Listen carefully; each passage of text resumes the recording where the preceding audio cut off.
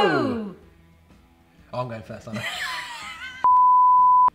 Hello, I'm James. I'm Sophie, and we're from Needy Cat Games. And today we're here at the Mantic Games HQ to have a look at The Wild Hunt, which is the new expansion for Hellboy, the board game. It's quite exciting, isn't it? I'm so excited.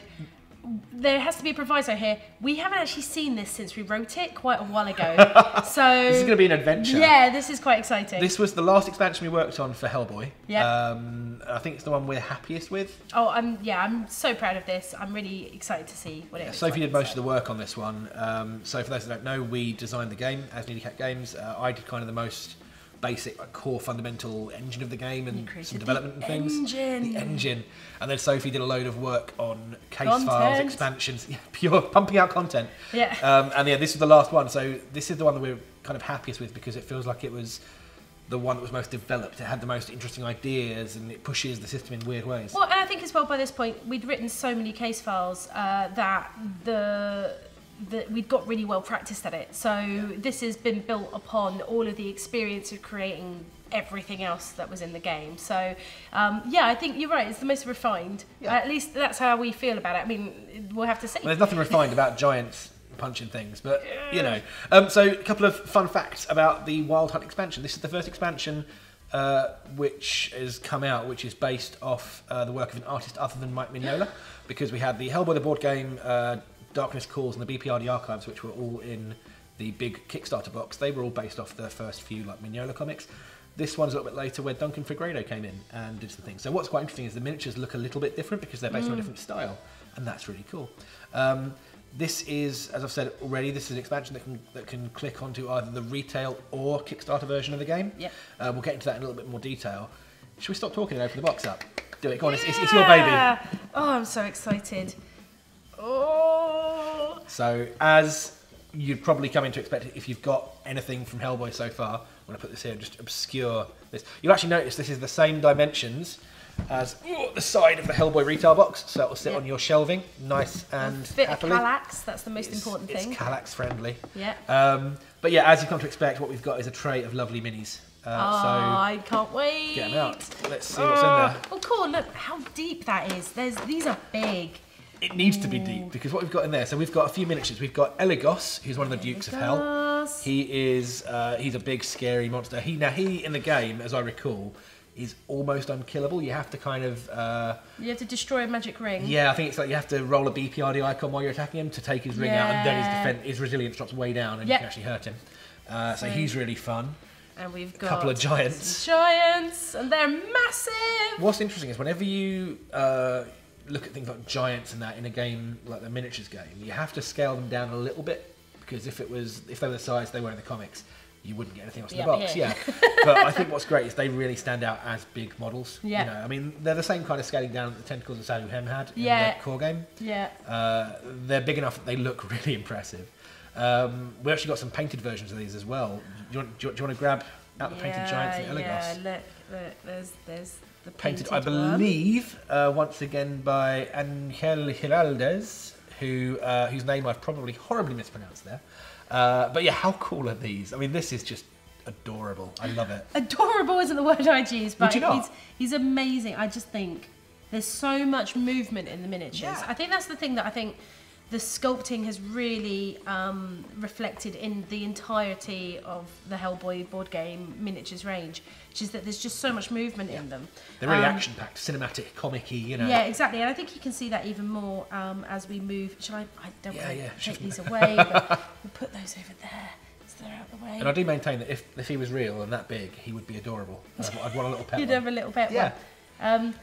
So these are members of the Wild Hunt. Yeah, and it's interesting because the Wild Hunt comic is it's kind of a story in two parts, isn't it? So what we've kind of done here is we've attempted to kind of get a bit of everything. So you've got Eligos, who comes from kind of one part of the story, and then you've got the Wild Hunt stuff itself. So you've got the Wild Huntsman, the giants, and we'll come to the rest in a minute, which are from the other part of the story.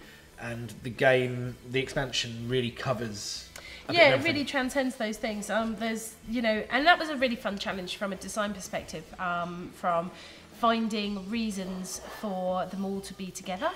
So I think we came up with some really interesting mechanics in terms of that, in terms of like how the wild huntsmen interact with the with you as the player, because some of the case files sort of turn on its head a bit, make it a bit more unpredictable. They're not always evil, they're mostly evil, but they're not 100% evil all the time. Morality aside, sometimes they'll stab you, sometimes they'll stab the other guys. That's... Sometimes in certain things. So it's quite interesting, and that was quite an interesting thing on like how to do that mechanically, so that was quite fun. We'll grab out the painted wild huntsman as well. This one's beautiful, and I think really embodies the feeling of the wild huntsman. Again, so much movement to them. Yeah, I mean, there's so much detail as well. Like you don't actually realise until you see the painted one. Yeah. How much detail is in the miniature. Like they've got really beautiful like facial features, and there's like details all over their body. It's really impressive. Yeah. So, I mean, we've said it before in the Hellboy unboxing videos.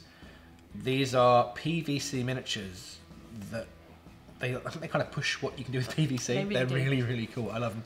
And of course, you can't not bring out Hellboy. It's my favourite. Look at this. So this is Enraged Hellboy, which is another Hellboy. Now, if you've got the Kickstarter edition of Hellboy, this will be your third Hellboy, because you have Horned Hellboy as well. Oh, and you've got the... Oh, Pancakes Hellboy. Pancakes Hellboy. And you've got Father Christmas Hellboy.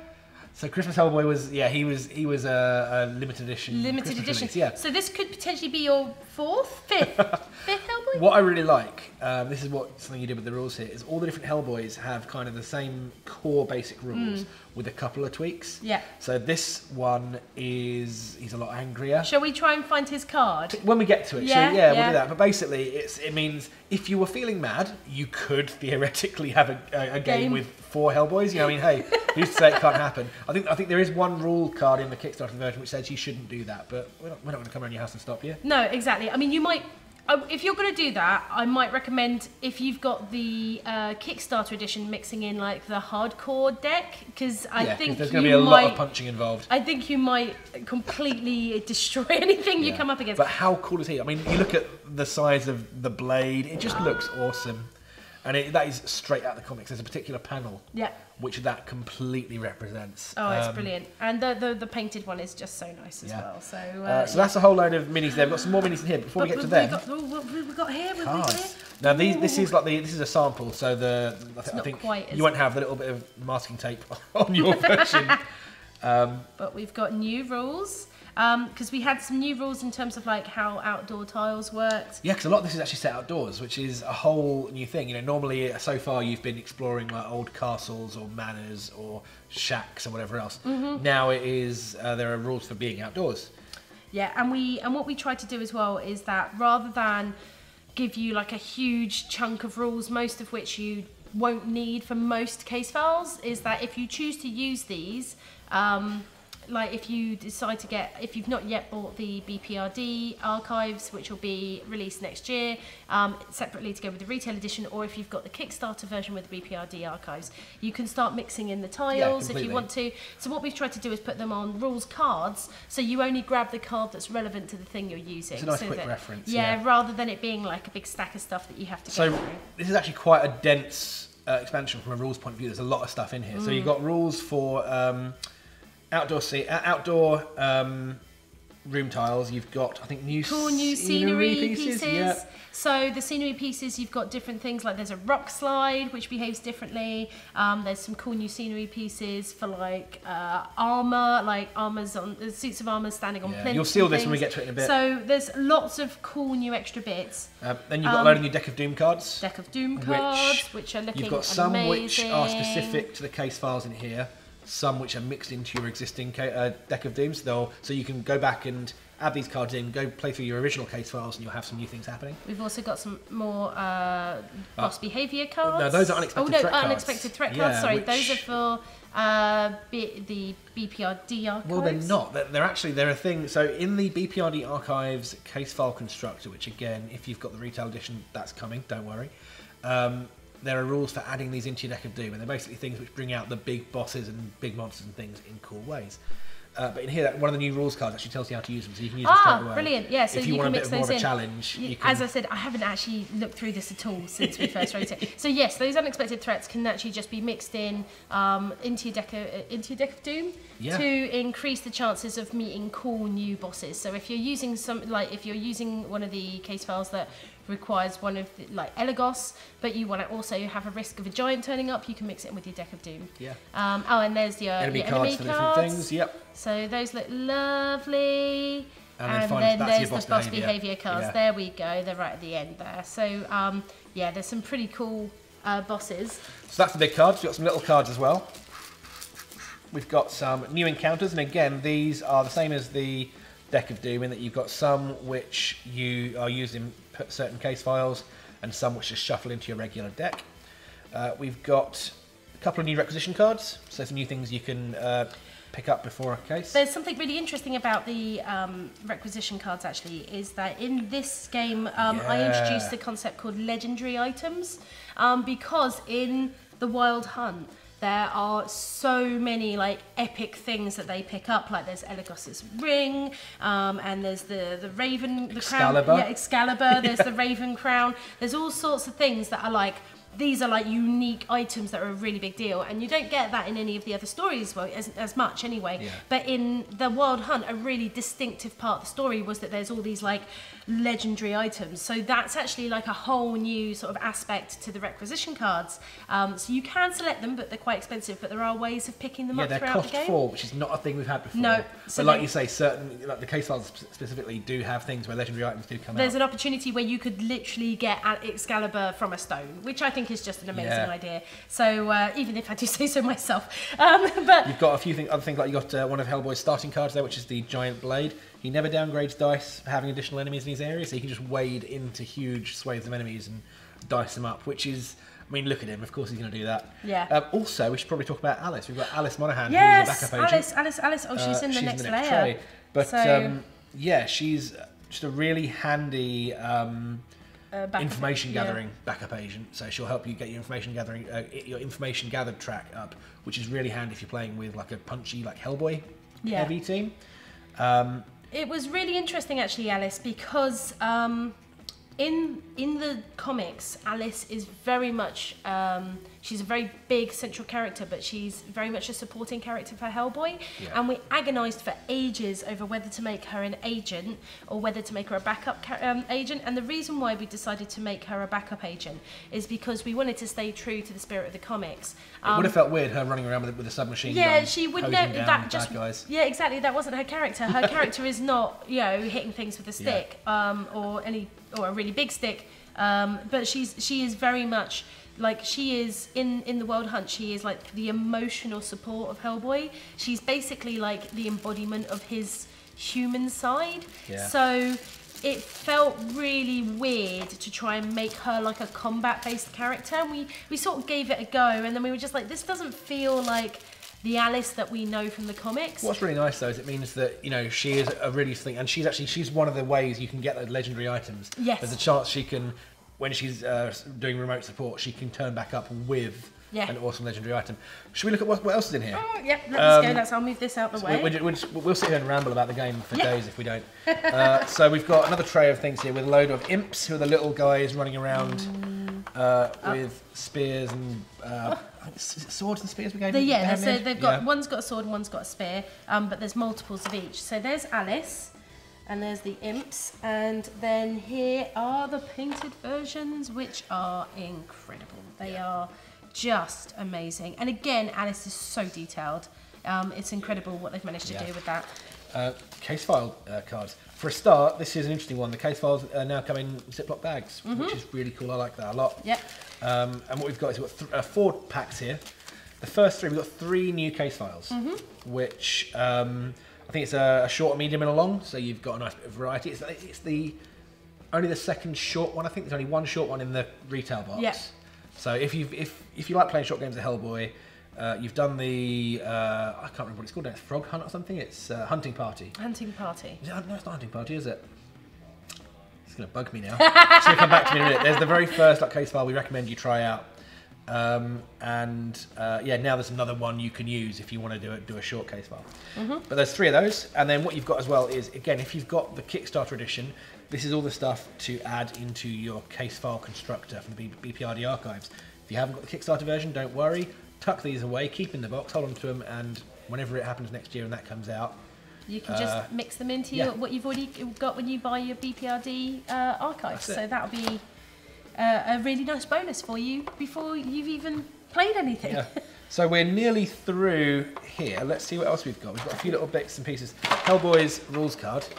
Smooth. Yeah, I'm smooth. So Hellboy's agent board, again, he's very much the same as Hellboy from the board game with a couple of differences. He loses his taunt ability, and instead he has a thing where basically, instead of the seen it all before rule, where he can get a little bonus on investigation checks, he has the hard to ignore rule, which is whenever he makes a fight check that makes, I think it's at least 4 damage, he just bumps to the front of the queue. So rather than having to spend action cubes to taunt, you just do it for free. And then he has, go on, tell us about your favourite rule. I just love this. So it's literally called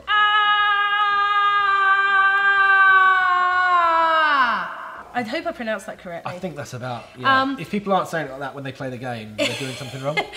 It's taken directly from the comics. There's literally an amazing series of panels where he's just yelling the whole time while wielding this sword because he's so angry. And I was just like, well, I can't not have that. And I wrote it in to the rules being that long, and I was like, I wonder if they're going to cut it down, and they didn't, so I'm so happy about that. And this is move up to 2 areas, and each enemy you evade suffers 2 damage, so you're basically like running through people.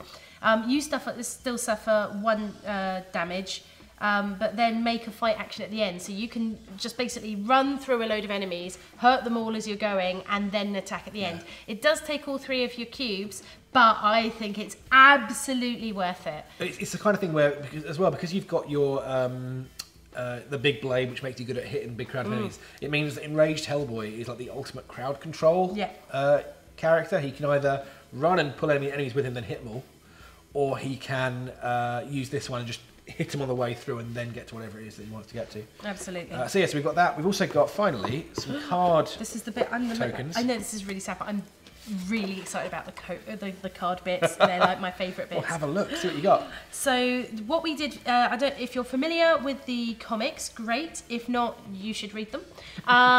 But what we had a really big challenge deciding what settings to put in to the Wild Hunt, because we had a choice of 2 settings.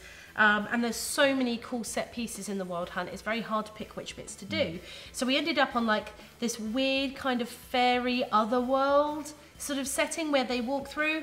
And it's a kind of mystical like Avalon, England, sort of, that. But they sort of stumble into it, and you're never quite sure if it's just a misty bit of the moors or whether it's actually like a fairy world.